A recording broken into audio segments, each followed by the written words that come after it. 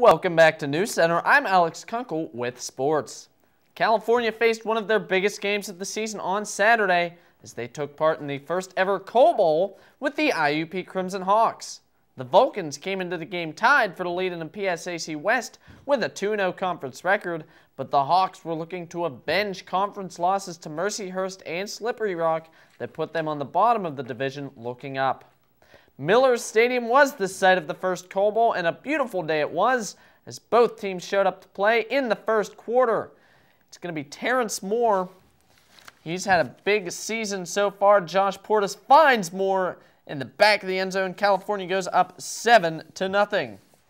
Later in the first quarter, it's Portis once again looking deep this time for Terrence Moore and finding him.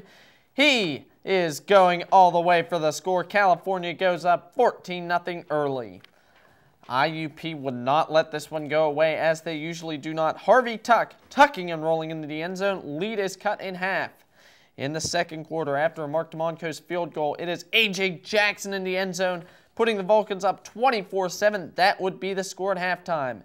IUP coming back, a Pat Smith 8-yard touchdown run. Keeper. California's lead cut to 24-14. California strikes back. It's Portis finding A.J. Jackson.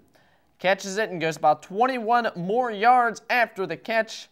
Doing a little bit of extracurricular activity there. California goes 31-14. And then it's Terrence Moore giving back to his receivers, finding A.J. Jackson on a 32-yard pass. California went up 41-14. This is Akwasi Owusu-Ansah. Mouthful of a name, and you can kiss him goodbye in the 53-yard punt return. IUP cut the lead to 20, and they would cut the lead 41-28 on this catch to Javon Rowan. But California hoists the Coal Bowl trophy for the first time, winning 41-28. For the first time since Week 2, Josh Portis threw for less than 200 yards, but still torched the IUP defense for 4 touchdowns. In his last 15 quarters of action, he has thrown for 14 touchdown passes and no interceptions.